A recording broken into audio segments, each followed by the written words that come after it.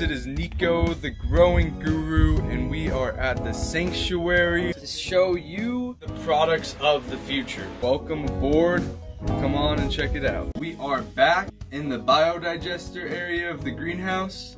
This shirt, Spork, and this bottle is made from biomaterials, which allows us to digest it. It creates a solid, it also creates a liquid digestate. It also creates a biogas, which we can convert into electricity to power our trucks or Tesla to deliver products like these compostables to restaurants in specific instances, or homeowners or gardeners. We also see many other industries that will be blossoming, such as the compostable packaging industry, as well as the compostable furniture industry.